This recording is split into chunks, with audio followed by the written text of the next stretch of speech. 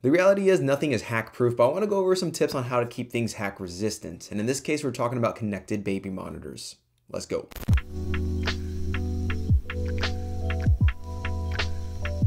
As we see more people adopting connected monitors in baby nurseries, we're also seeing an increase in camera hackings in the news. Even though they're rare, it'll definitely shake you up if it does happen to your family, so what can you do to try preventing it? First, consider getting a non-connected monitor. If it's not connected to the internet, you're drastically decreasing your risk for a hack. Traditionally, these monitors lack in quality and have less features, but I think Eufy is one of the few out there that's up to par. Now, obviously you have a limited range compared to Wi-Fi options, but from a security standpoint, these monitors are much more difficult to exploit. Now, if you're going with a connected option, regardless of brand, Nest, Arlo, Owlet, Wise, whatever, they're all susceptible to hackings. But there is one thing that you can do, and it's so easy and so overlooked, and that's creating a strong, unique password for your camera. Something long, alphanumeric, peppered with symbols. It may feel inconvenient, but it'll feel just as inconvenient for hackers who mostly look for an easy way in.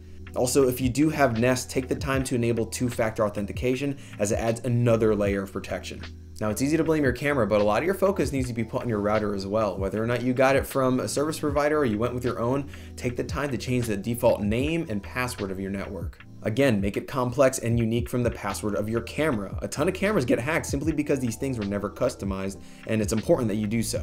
Also, it's easy to brush off firmware updates, but keeping your router updated will ensure that it has the latest features, improved performance, and security settings. If you're unsure how to do this, I have links below to instructions of some of the most popular brands, so go check that out. Next tip, set up a firewall, which is a layer of security between your home network and the internet.